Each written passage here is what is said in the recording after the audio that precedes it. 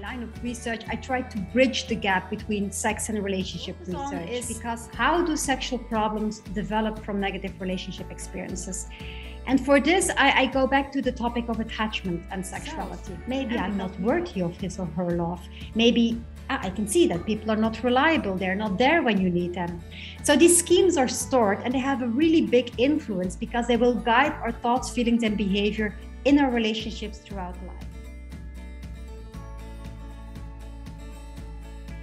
Using sex to satisfy their attachment needs. So they have sex to kind of commit the other, and they fuse sex and love, have a lot of negative emotions and worrying during sex.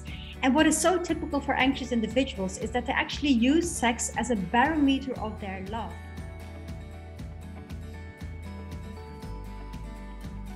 Attachment helps us to understand the underlying dynamics of sexual responses.